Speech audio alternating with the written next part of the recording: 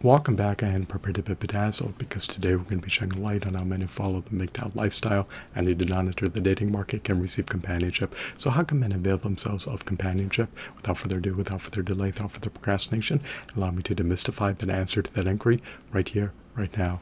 Men who follow the MGTOW lifestyle and who abstain, desist, and refrain from entering the dating market can avail themselves of companionship, even if they forgo the opportunity to partake in sports leagues, and even if they forgo the opportunity to attend meetup events. Men who follow the MGTOW lifestyle and who do not enter the dating market are at liberty to adopt a cat from an animal shelter. It is possible for a cat to live past the age of 32 years old. A cat can furnish a person with companionship for a prolonged period of time. The MGTOW lifestyle is not deemed to be the optimal lifestyle for men who follow.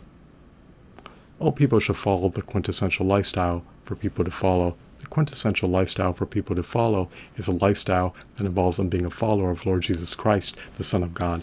Being a follower of Lord Jesus Christ, the Son of God, is a lifestyle that allows a person to live a profoundly purposeful life. Being a follower of Lord Jesus Christ, the Son of God, is a lifestyle that is unprecedented merit. Being a follower of Lord Jesus Christ, the Son of God, is a lifestyle that provides a person with impeccably prudent guidance on how to live his life.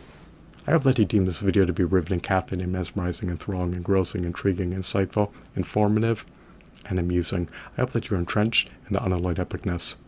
Thanks for watching. Have a blissful day. Goodbye.